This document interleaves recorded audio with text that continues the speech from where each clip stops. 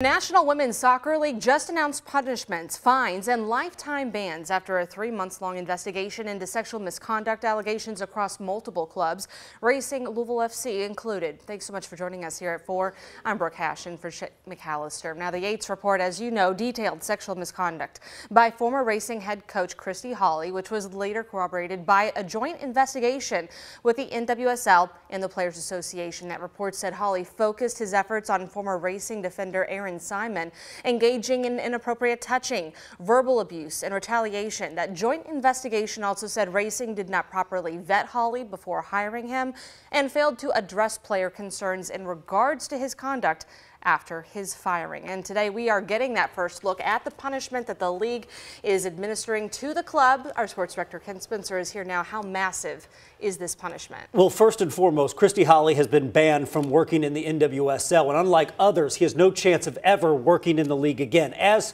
far as Racing itself, the club has been fined $200,000, and Racing is required to hire a sporting staff such as coaches and a general manager who are completely separate from the men's team, Louisville City FC, and the staff must report directly to ownership. Racing has already announced they are searching for a general manager, but the club has yet to make a hire despite the league draft taking place later this week.